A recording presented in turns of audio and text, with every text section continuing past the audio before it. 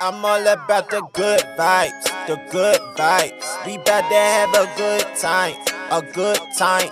Leave my problems all behind, all behind. We living out the good life, yeah. I ain't gotta worry about a thing. Oh no, Had some obstacles I overcame. oh yeah, You don't have to ever be the same. oh Lord. Cause when we change the mind, we change the game. Coming through clutch. Coming through clutch. Coming through clutch. Yo, what's going on, everybody? It's your boy Kenny Clutch with another episode on the Clutchvision podcast. I got another very special guest in the building tonight, all the way from Jersey, my man 50 grand, Mr. Jason Johnson. They call him the in-home parent coach, and he is also the founder of Fathers Leading Families. What's going on, big boy? How's it going, Mr. Kenny Clutch? Thank you so much for having me. Man, I appreciate you making the time out to come on the show and everything. How's everything on your end of the world, your spectrum, even though you're only like maybe an hour and a half away from me? You know, how's everything on the other side of Jersey going? Other side of Jersey is pretty much the same down there. I mean, it was raining today, but we still, that stay-at-home order has officially, been lifted across the state. So we're all just kind of figure out, what steps are, as the majority of what I do has been mostly remote. So Right. Yeah. So let's get into it, man. They call you the in-home parent coach, which I've never really heard of before until, we stumbled upon each other. So explain to the audience, what exactly is the in-home parent coach? How did you begin this? What was the inspiration behind it? Sure, absolutely. Well, so the in-home parent coach really developed kind of something I kind of fell into. It became almost like a Superman cape. That, when I had first started out, I was just, let's take it back to early 20s and as a teenager, I was really good, always good with kids in terms of, helping them to laugh and have fun and, things like that. I was never good at okay, sit down and then they'll listen, or, correcting their behavior. I was just fun as hell, loved to play games, smile, laughter. But I really did not know how to get kids to listen. So I originally went to school for art, painting, drawing, sculpting, things like that. And when I was 19, I had a transformational summer in Ocean City, Maryland. And I read a book.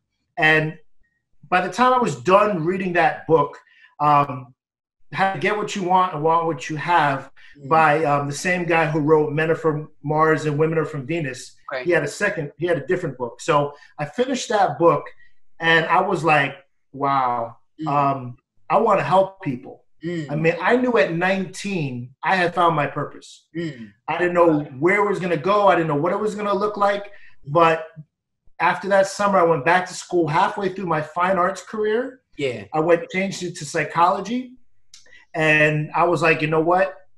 This is a life mission. Just light bulb moment, and ran with it. So when I finished, I went back, they don't tell you can't really finish your college degree in actually 4 years. That's what they claim. You could do it in 4 years. Yeah. But I had gone back to school halfway through the career, made up all the courses, and I was able to do it in 4 years and a semester.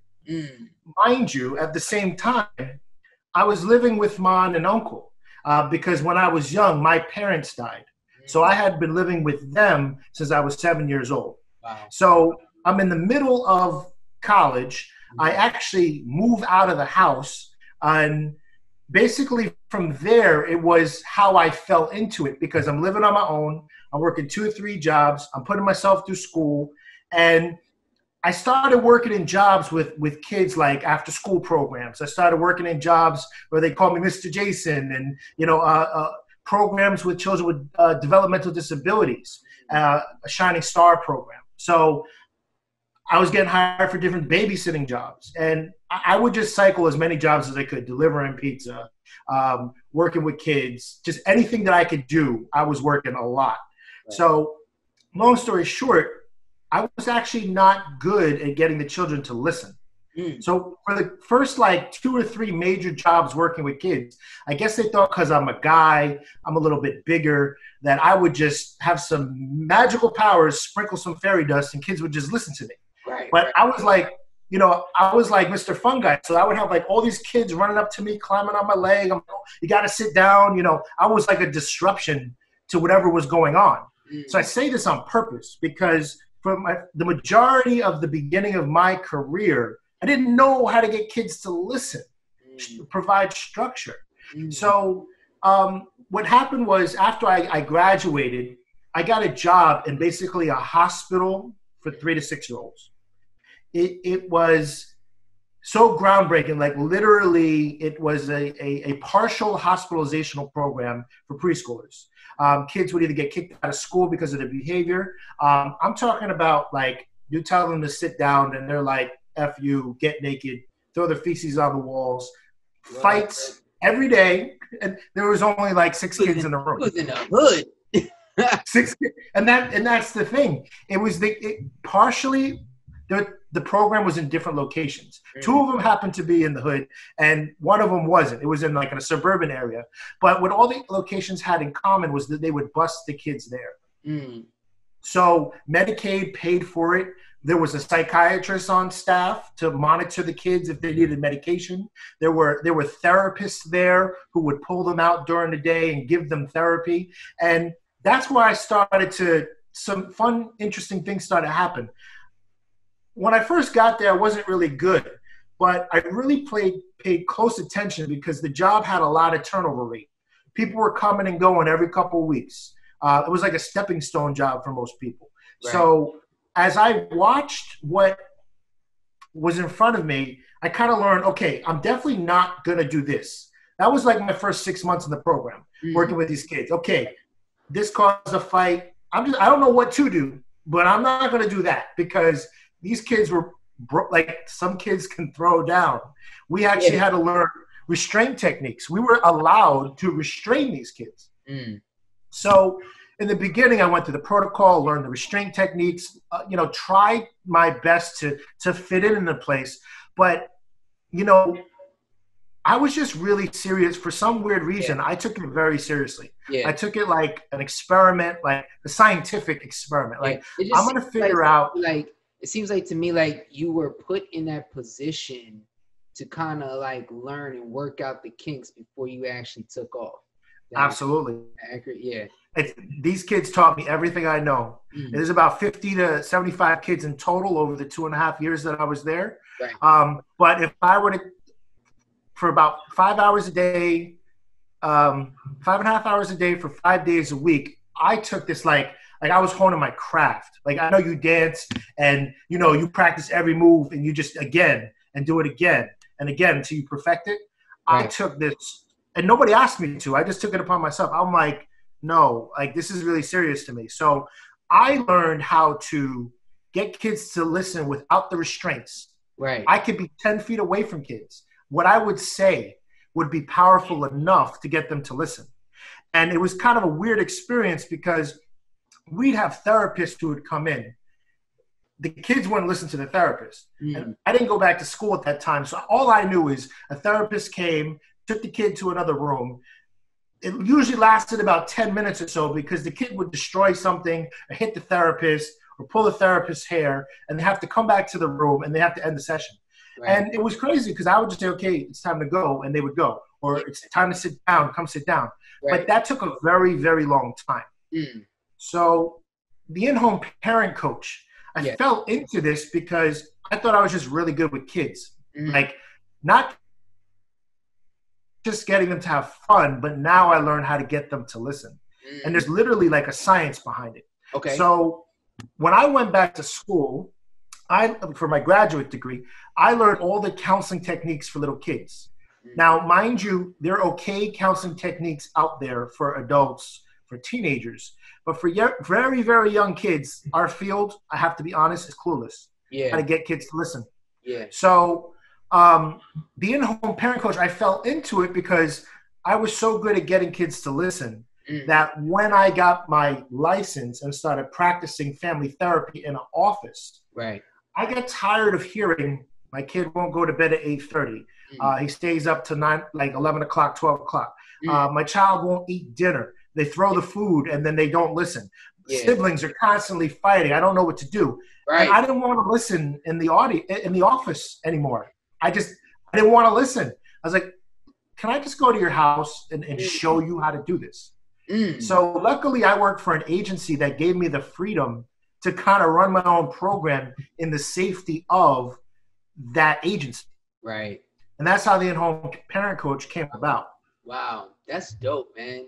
That's dope. I get it though. You know, it's like you get tired of listening to the same thing over and over and over again, and then you just want to go ahead and just do something about it, right?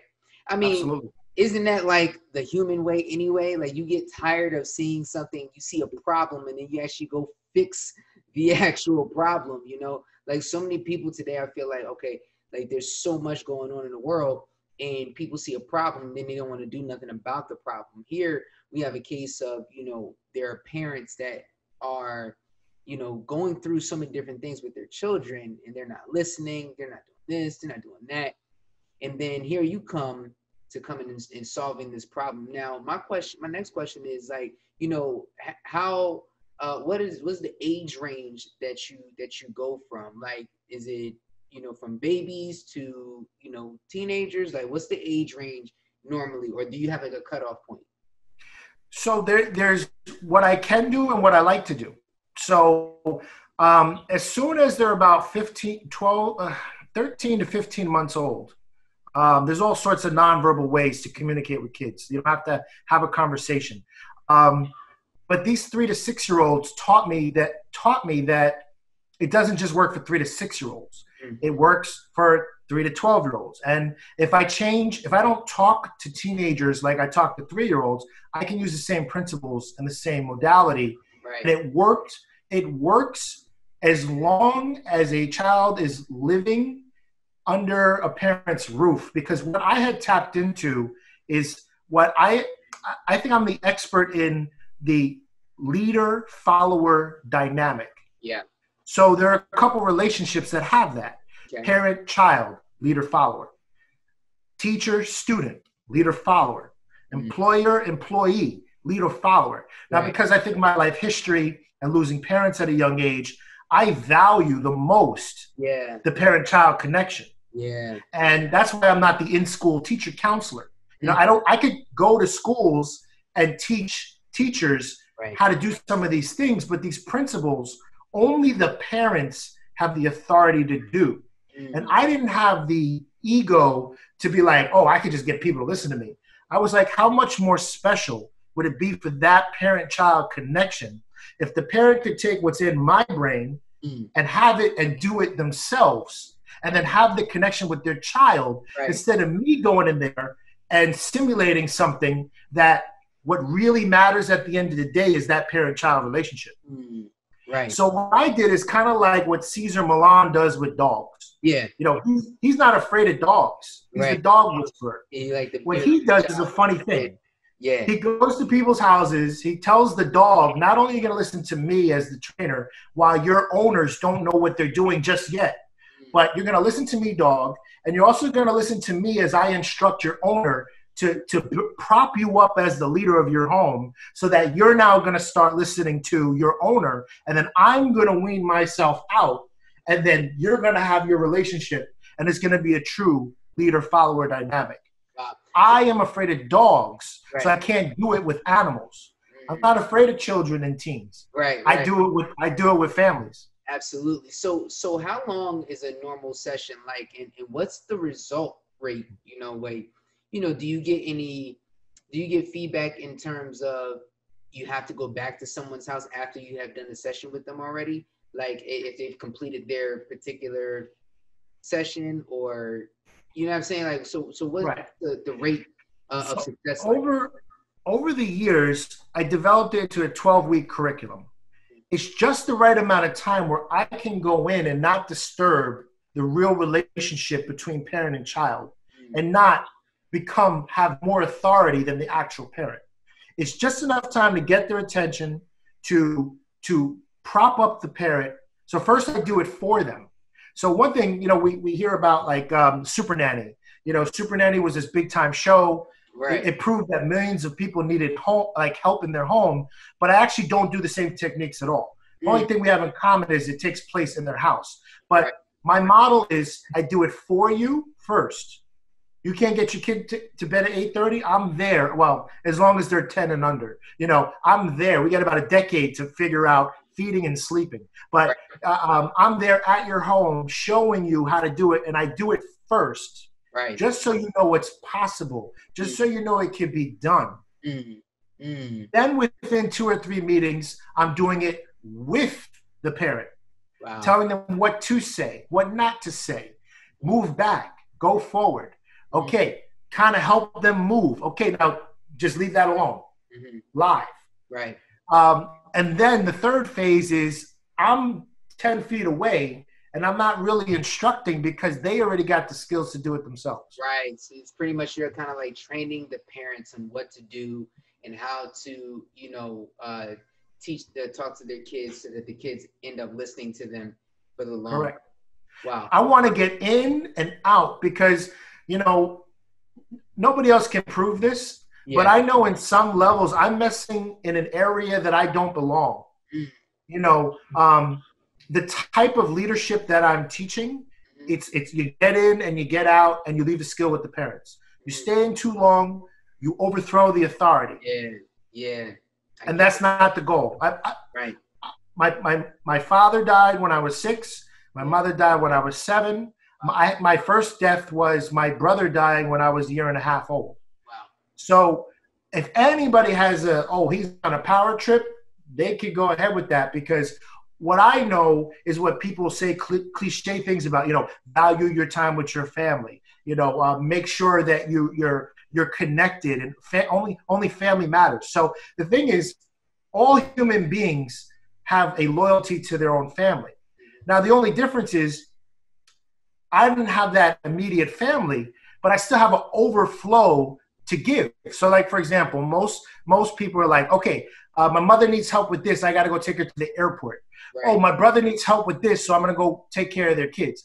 I, like everybody else, still have displaced flow of energy to give. Wow. It doesn't go away just because I don't have an immediate family. Right. But so how, like for a child that has lost, both of their parents at 6 and 7 years old, what is going through your mind at that age? Do you understand? And then how did you move forward from them to be who you are now? Like, what was the steps that you took, after losing your mother and your father? I think it was a combination of things that I had control over and things that I had no control over. Some of it was like my personality and my temperament, and just who I am in the world. And some of it was something looking out for me. So, all these things happen at times where I hadn't mastered English. When you're 6, 7, when you're 1.5 years, clearly when my brother died, I was pre-verbal, 6 years old. Yeah, you have language, you can talk, but you don't understand the bigger picture of the world.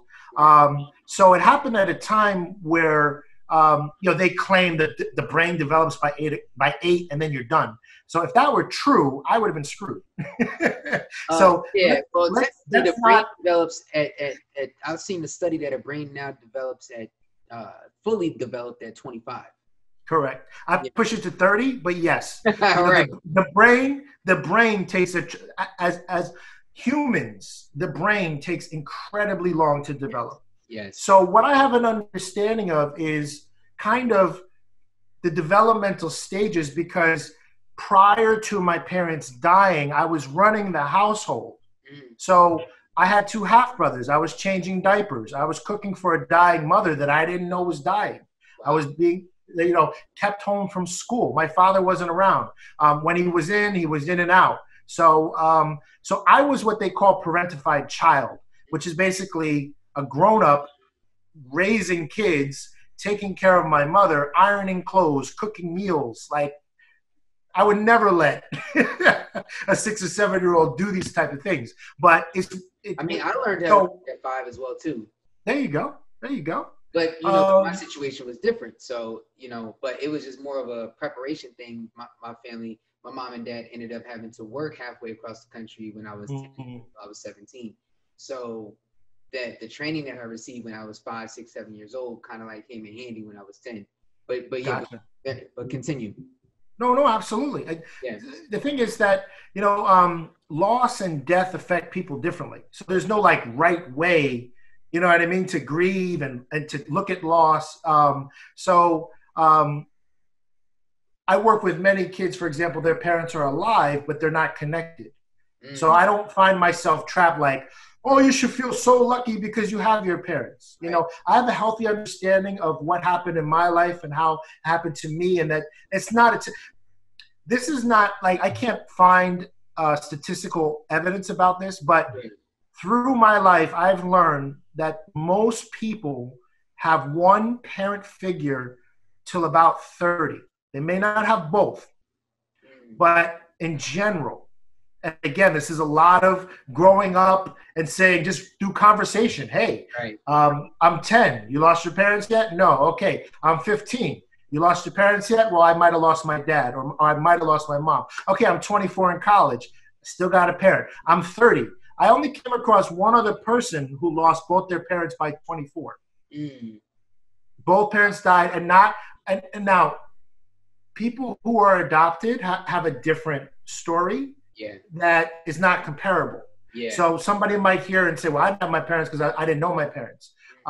Everything has pluses and minuses. Like, I had the trauma of losing my parents, but even though I was young, I knew them. I remember them. I have stories. I can tell you about them.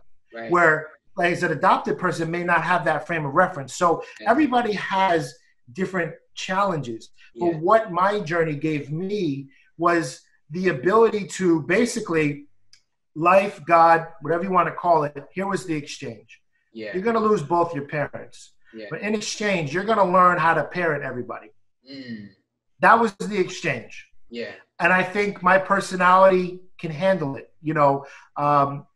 I don't get angry very easily. I don't get overly despair I'm just kind of even killed. I don't get enraged, and I don't get into despair.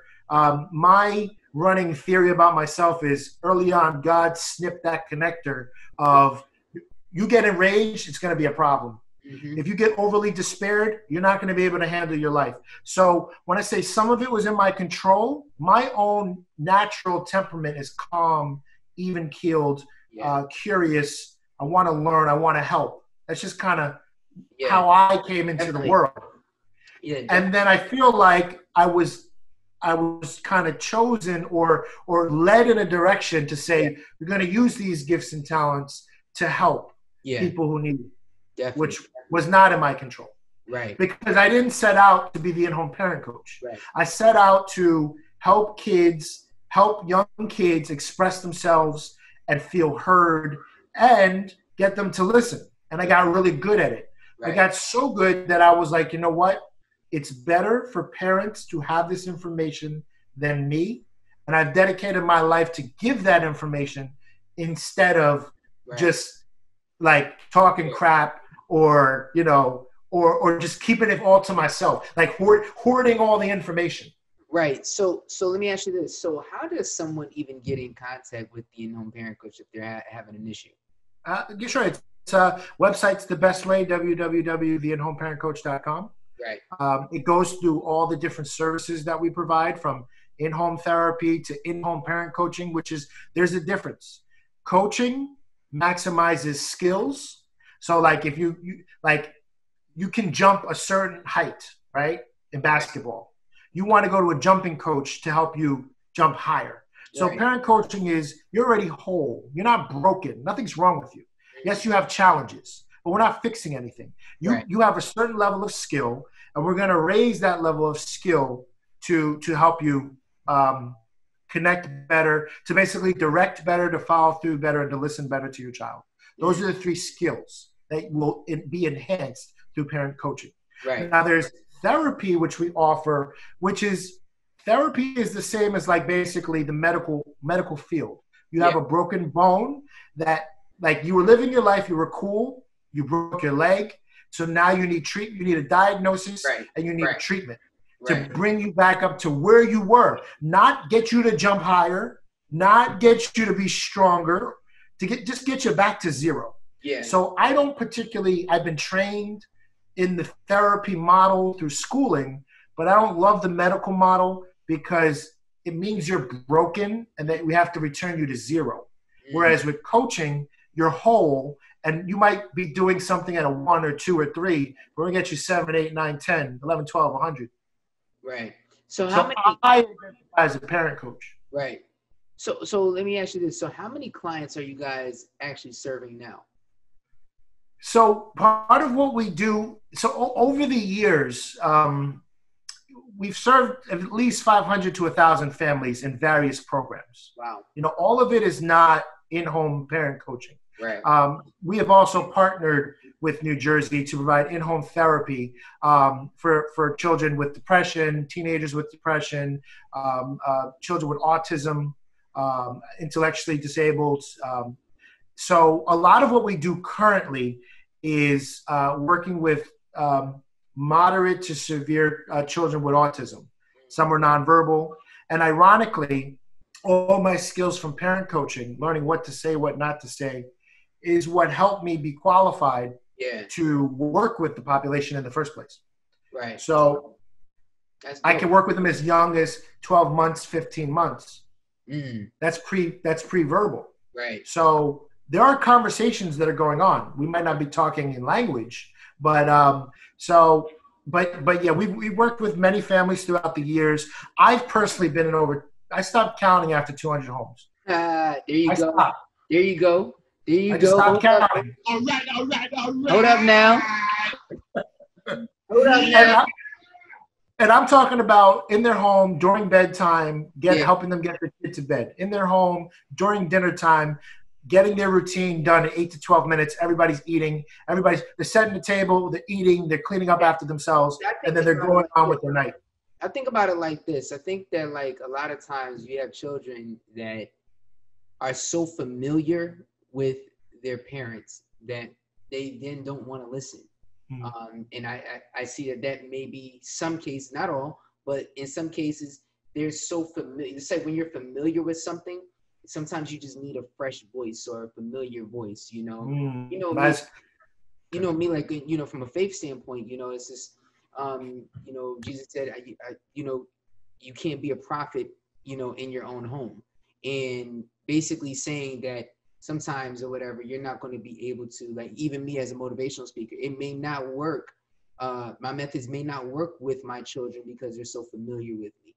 But if I go out to a different city or a different organization, the methods that I preach about may work with them because they're not familiar with my voice as much as, my family may be, even though my family listens to me or whatever. Yeah, but I'm just using them as an example that there may be times where, my methods may not work as much as it would work with Sally Mae from, Oregon. You know what I'm saying? So I love this topic because I have a really great way of looking at it. Okay. So over the years, I've also been a stepdad. I'm not currently a stepdad, but in the past, I helped raise 2 boys who were not my biological children. Right. I do have a daughter now. Yeah. So, and there are homes that I go to. So I got everything from a professional level to a close but not my child experience and to actual child experience, biological child. And what I've learned is that leadership skills are just different. Leadership skills are like gravity. Yeah. It's nothing. I'm not prophesizing anything. Yeah. It's like if I'm on the 2nd story of a building and I jump off, then I know I'm not going up. Yeah. The thing is that education-wise, this is not, we don't know just yet that getting kids to listen is a science. There was a time when we believed the Earth was the center of the solar system and everything traveled around the Earth, and there were some statisticians or whatever people have said, by my mathematical calculations, I think there's this thing called the sun in the middle of the earth, and I mean of the universe, and we travel around the sun. And they were like, kill that guy. So we don't know it yet. And I value my life, so I only share it kind of in a mentoring. I take people under my wing that want to know about it. I don't like spreading it out too loud because I don't want to make waves. But we will learn in time that leadership is like gravity, and there are universal principles. That it's not my personality. It's not anything really due to me. As long as I understand the principles, then they work. It's just a matter of learning the principles with the caveat that the closer a child is to the person, it's harder for a different reason. Not because it's a familiar voice. Right. It's because usually the things that you allow yourself to get away with, your children automatically get a pass. And also, to make things a little bit, parenting right now is very, very simple in the sense that the model is this. I do exactly what was done to me because it's all that I know. I do the exact opposite of what was done to me because it sucked and I hated it. Wow. That is the parenting compass right now. Right. I do it because it was done to me and I didn't turn out so bad, so I'm using it. Or it sucked, I didn't like it, so I'm never doing that crap in my life. That is the guiding compass. So people are doing the best that they know how to do. And it's a really weird setup because children have no such formula in their head. They're just like, I want what I want, and I want it now. That's the child formula. The parent formula is, I want better for my child than I had for myself. Right.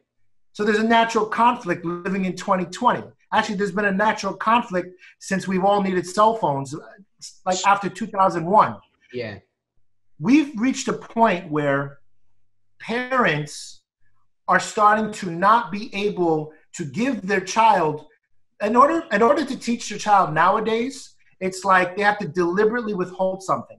You have to insert pain. So it goes against the mommy daddy button. Yeah. Nowhere before in history, grandparents can't understand, older generations can't understand, because it used to be like this. We're a farming society 100 years ago. Yeah. Corn takes 5 months to grow. You get your behind out here, you work. When you're not working, go get lost in the river somewhere, come back before the light turns on. Okay? Yeah. And you made it work. Parents didn't feel bad because the cornbread wasn't ready in 5 minutes. That's right. That's right. Parents didn't feel like bad parents, like they were bad providers because they couldn't give the cornbread in 5 minutes. Right. Now, fast forward to today. We get food in 30 seconds or less. There it is. Yeah. So now for children to learn patience, to wait their turn, to learn how to share, all this thing is immediate. So if you want to teach those lessons, now we have to go against our own formula as parents. We have to deliberately withhold something, which causes them pain. And it's like, wait a second, my job is to provide, to give you better than what I had for myself. Right. Now, their job is always, I want what I want, and I want it now. That's it. Parents are not equipped today to deal with that. Right. And that's what I come in reverse. I take the little kids out of the driver's seat. I want what I want, and I want it now. I put the parent back in the driver's seat. It's a little uncomfortable in the beginning, but once everything's back, the kid's like, yeah, this is kind of how it's supposed to be. I get this. And the parent's like, whoo, this is what I was looking for my whole life. Wow. Come on now. Come on now. Parents. Maybe I'm preaching. Maybe I was wrong earlier. Maybe I am preaching. Parents now, listen. This is what we'll be talking about. This is some really, really valuable information. Everybody that's listening to this right now on YouTube, Spotify, Apple Music, Google Podcasts, Anchor. If you guys listen to this, make sure you like, subscribe, comment below. If you're on YouTube, make sure you hit that bell. Give me a thumbs up as it boosts us up to the recommended. Share this with your mama, your daddy, your uncle, your auntie, your grandma, your grandpa, your stepsister, your stepdaughter, your stepdog, your stepcat, your stepaunt. I don't care who it is. Make sure you share it with somebody. Share it with Jim from across the street. I don't care who it is. Make sure you share with somebody, because somebody needs to be hearing this right now, because somebody out there is going through it with their child and you don't know how to get through. Hit my man Jason Johnson up. in-home parent coach. He will help you. He will get you through. All right. So Jason, I want to do something here. I want to shift gears a little bit, right? Absolutely. You started a an organization called Fathers Leading Families, right? Yes, And sir. you mentioned earlier that you have a daughter of your own. She's 2 years old, Miss Princess Jasmine. Beautiful, beautiful little girl. Thank you. Thank you. So what was the inspiration behind, Fathers Leading Families? Sure. Ironically, my thought of fathers leading families predated the birth of my child. I spent almost, let's just to make it sound round numbers, about a decade of my life raising other children. Right.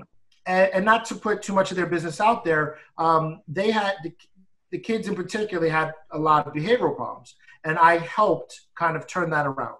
Right. Loved the boys. The boys were amazing. And for whatever reason, it didn't work out. So I have always been on this mission to help serve parents and teach them leadership skills. So what I noticed was that the way moms give certain gifts to children that dads don't give.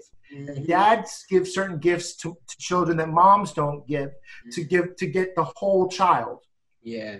So what happens is you have mothers and fathers saying, well, my gift is more special and important than your gift. No, well, my gift is more special and important than your gift. When actually the child can't decide. They have loyalty to both.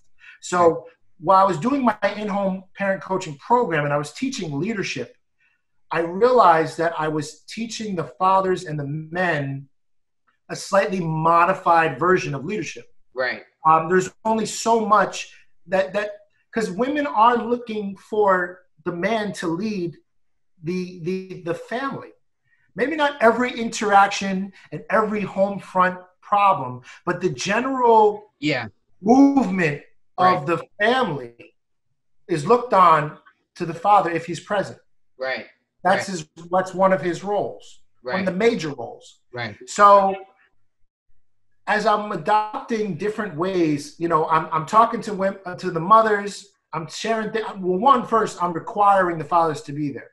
A lot of times in our field, for whatever reason, fathers might be at work, fathers might not be there. But whenever there was a two-parent home, I made sure dads had to be there. I would go there like, oh, you work till 6 o'clock? Okay, cool. I'll come at 7:30. Right. Like there was never a scheduling problem. Oh, you can't do this day? Oh, I got Saturdays at 10 o'clock available. Because I required, if the father was there, both parents are required. Makes sense. So I never had the experience of difficult parents. Right. I don't have that problem. I don't go to home like, oh man, these parents are off the wall. No, they're just, if people knew better, they do better. It's that simple. Right. Basically. I help them know more and they kill it. That's it. Basically. So I know that fathers need a slightly modified version. Yeah. And in my field, maybe like 2017, there was this big kick across the state. They finally figured out that they don't know how to engage fathers in treatment. They're racking their brains like, fathers are actually really important. And if there's a way that we can somehow include them. Hey, this one for the dads. It's a long. This one for the dads. Yeah, I mean, it's a long shot if we can get them to want to be there. Right. Right. This is the attitude about fathers. Come on, man. That's what fathers right there. And so right there, if they want to be there, right? And just today, right before we got on, right, there's a comment on my Instagram. You get a chance, check it out. That a mother who has a daughter who has Down syndrome. The daughter is 3 months old, and the father actually was not accepting to his daughter, having a special need, pretty much, right? And there are many, men that are like that, and I take, offense to men that are like that towards, especially any child, period, that if you're not taking care of the child. But to sit here and use hurtful words towards your child who is 3 months old, calling, basically called the child a monkey and all this other stuff, like very ignorant words to say. And I take even extra offense, at the fact that, dude, this is your child and she has special needs and she has Down syndrome and she's a beautiful little girl, mind you, right? So there are fathers out there now that are, they're just pretty much, let's just call it what it is. They're out here pissing in the wind and they're just going off, doing whatever they want to do. Maybe they're not banging with their baby mom like that. I don't even like using the term baby mom or whatever. The mother of your child, you're not banging with them like that. You want to do what you want to do. You want to go where you want to go. You want to sit there and stick and move. Pretty much that's what you want to do, right? And then you have the from the special needs standpoint where you want to deny your child, which is even far worse, to me, because I'm sensitive to that because I have a special needs son. And like I couldn't even imagine just not being there for any of my children. This guy sat here and created fake pages to talk about his own child. Oh, wow. Which is ridiculous, which therefore this person, makes, other fathers look bad in a sense. Well, you know what? I ain't gonna say that. He make himself look horrible because it's just like, dude, why even do that? Where do you feel that, men get this idea that it's okay to pretty much disown their children, and even take it even further to make fake pages and things of that nature about. Now, I don't know the details of the relationship, but regardless of the fact, I've heard this story enough times in my DM where there's a man who doesn't want to be in the child's life, so they say cruel things like, I don't make children like that, or that's not my child, because they may be ashamed because their child is different.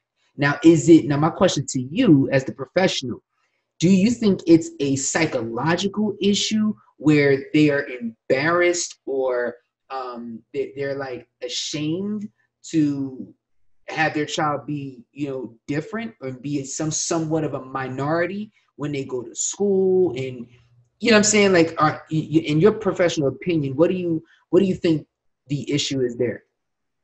So again, remember I told you two different hats. There's the parent coach and then there's the therapy hat. So it sounded more therapy based, which is cool. I guess in generally speaking, if I'm wearing my therapist hat, remember, you're broken, you were living your life, something happened, you got depression, you broke a bone, you have a child that has Down syndrome, you have this disorder. I'm not saying that the child's birth caused the disorder, but I'm saying you're coming from the medical model. It's a broken model. You're living your life and then something broke and then you have to try to fix it just to bring it back to zero. There's a lot of there's not a lot of great answers, but the best answer from that model is some people experience what is called the loss of the ideal baby. Especially a lot of times when parents have children with things go wrong physically, sometimes even emotionally. What happens is there is a grieving that happens, and everybody grieves differently. Because before you have the baby, you have all these wishes and dreams and fantasies of how it's going to be, what it's going to look like, how I'm going to connect with my spouse, what I'm going to do with my child, how we're going to be as a family. And then all those things don't come into fruition. And for some people, it leads them on the path of destruction and makes them do things that don't make sense. Wow. So this is talking about the loss of the ideal baby. So the loss of the ideal baby. So basically what he's even the people who stick around and help and are involved still struggle with the loss of the ideal baby.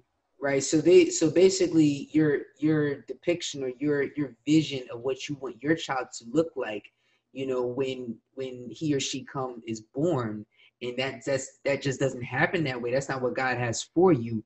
You then go on a path of destruction because you didn't get what you want, right? So isn't that kind of like a childish mentality as well too? You know what I'm saying? Where a person, a child doesn't get what they want to sit there and throw a temper tantrum. But here's what's fascinating. I love the parent coach angle because taking away that, like, which is, there's realness to the loss of the ideal baby.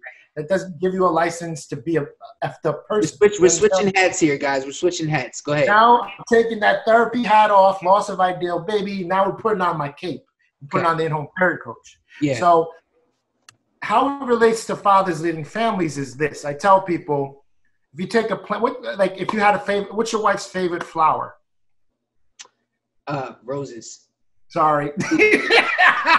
Roses, of course. Duh. Yeah. So if you take some roses and you put it in some sunlight, you have good soil, and you water the plant, what happens? It grows. It grows. It flourishes, right? Right. If you take weeds and you put them in good soil, sunlight, and water, what happens? The weeds grow? I'm not a green thumb. No, you're right. Okay. Here's the thing. As long as a plant gets the adequate sunlight, and I use this as a metaphor, sunlight, water, and good soil, they're going to grow. It doesn't care that the rose is like, I'm pretty and women like me, and the weeds destroy your garden.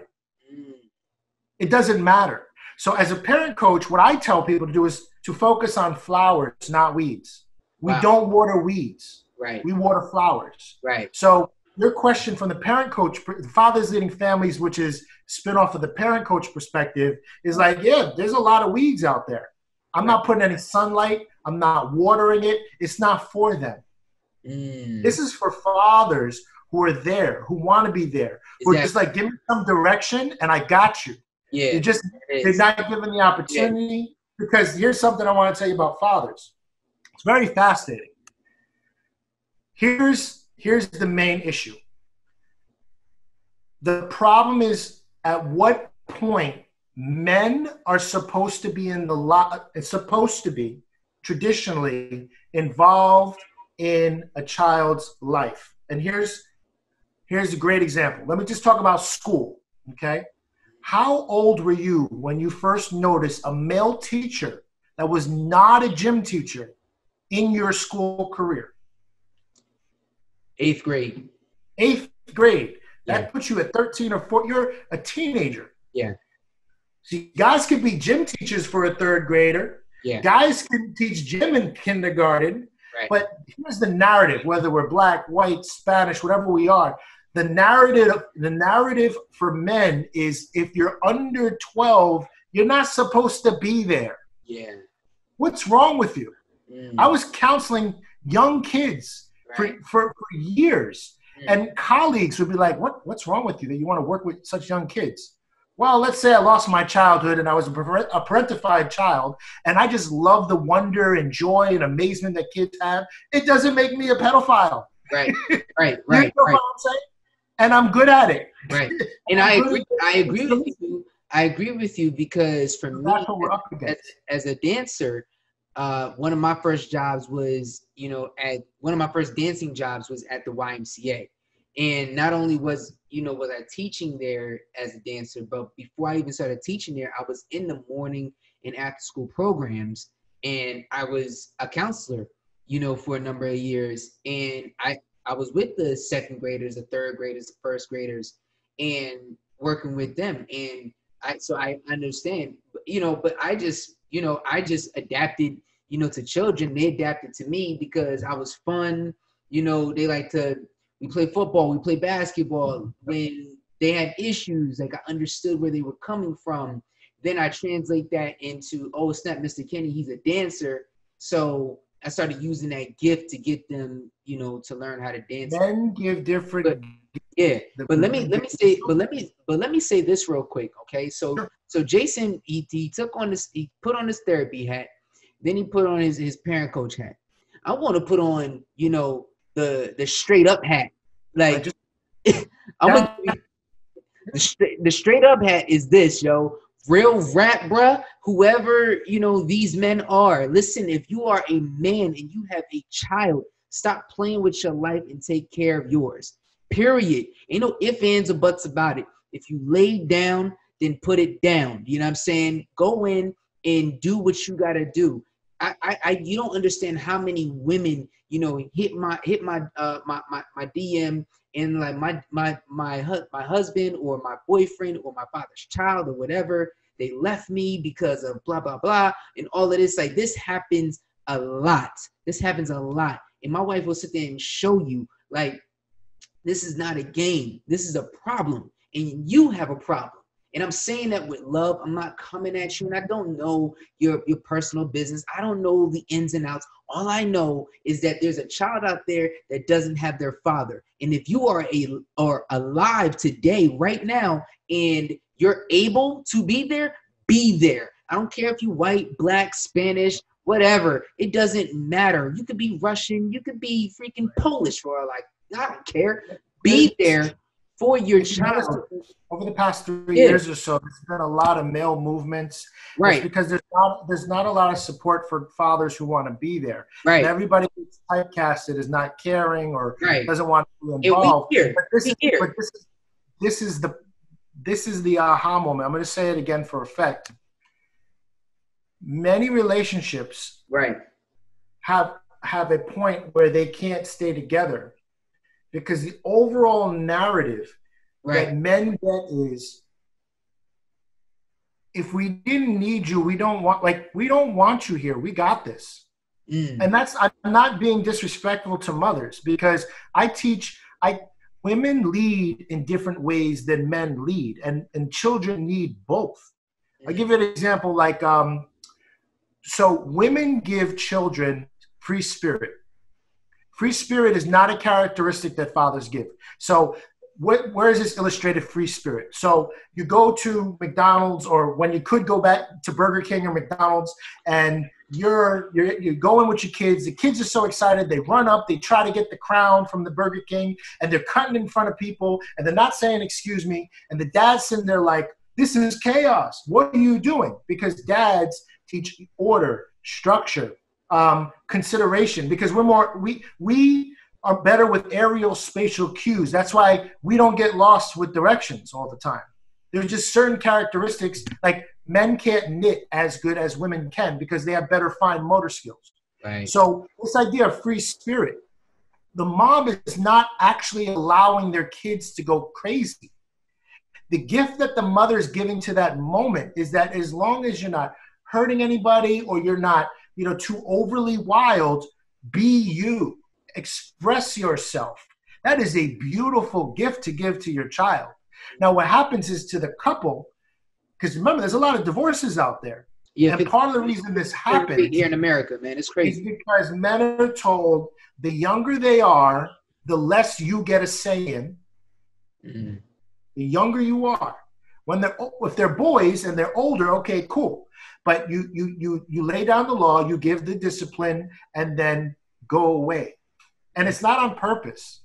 It's not something women do on purpose to deliberately make guys go away. What I'm saying is that the sexes are not familiar with the complementary gifts. So instead of turning towards each other, they turn away from each other.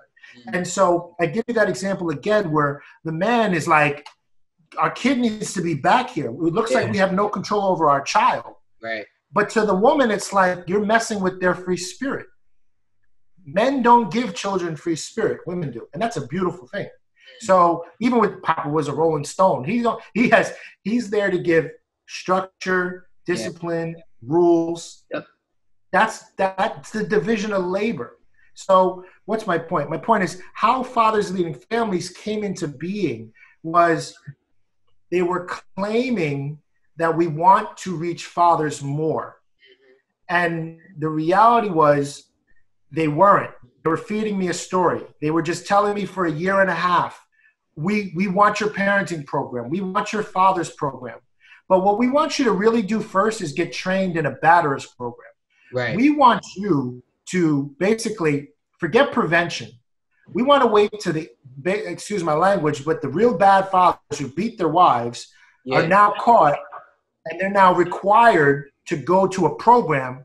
As a state, we value those programs because nobody wants to do that. Right. Instead of getting fathers together while they're with their families, while they want to be involved, and while they're there, let's focus on the batterers program. Right. So it discussed. I was like, you know what? I know it's hard to get guys into this idea of therapy and mental health. We don't want to talk about our feelings. We don't. That's fine. So I knew Fathers Dating Families was not going to initiate as one big men therapy group. Right. I'll get nobody in the door. Right.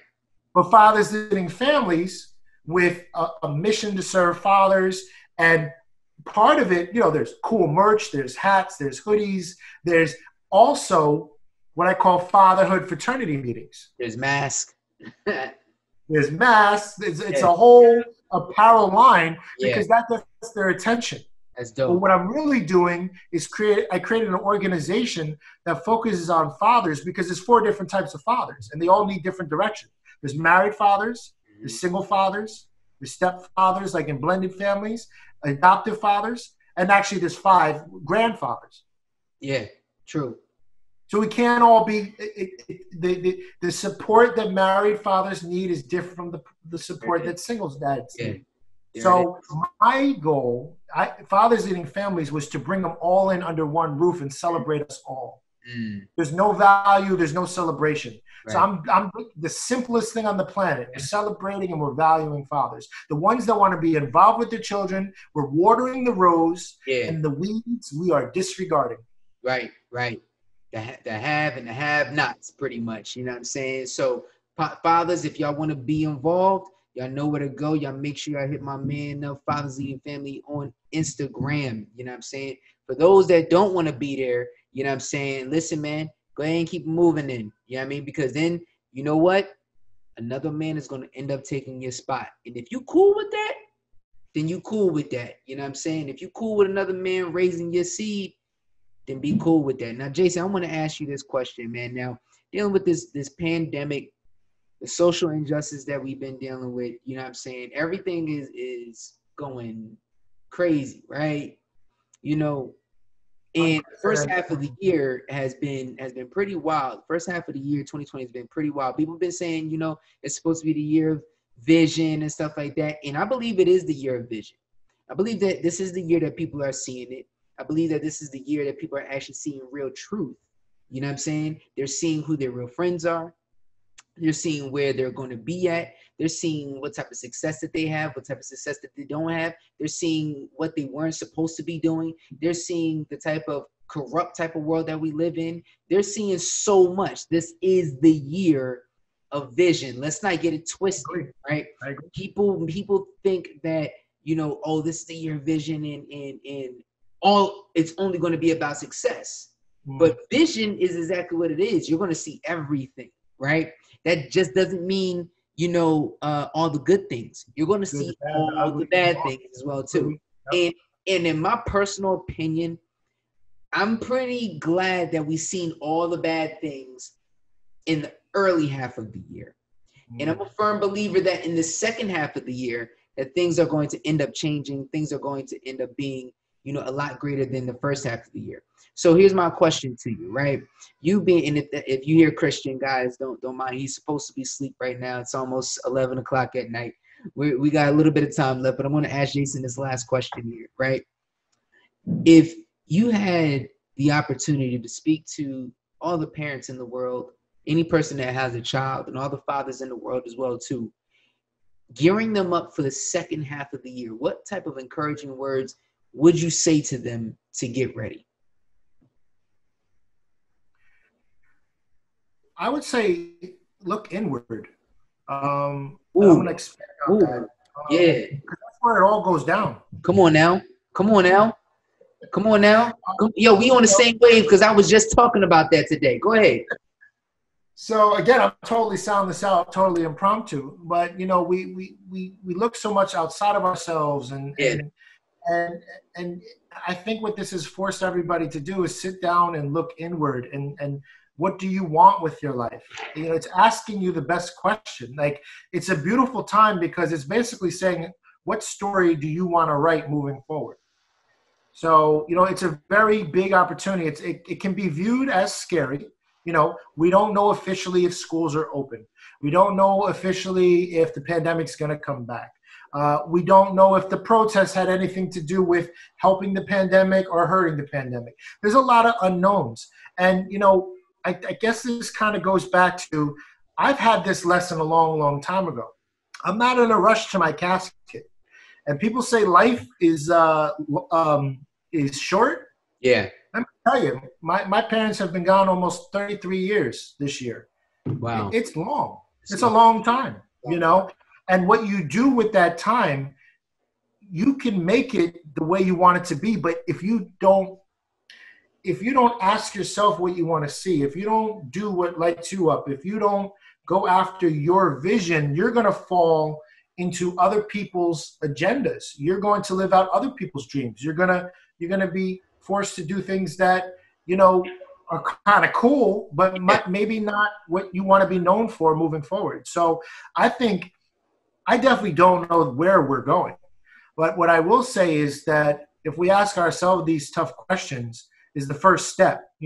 Where do I see myself going? What do I want to do with myself? Not like you have to have this grand light bulb moment, but just take one foot and put it in front of the other. I'm watching you teach Christian how to walk, who's doing an amazing job. Yeah. And that's what it is. It's one foot in front of the other, and you're going to fall, get back up, go again. There it is. You do it again and again. So we're at this time where we're going to have to take baby steps. Yeah. We are. Yeah. And we're going to all learn together. And we're going to look back and figure out what it was, because nobody knows the answer.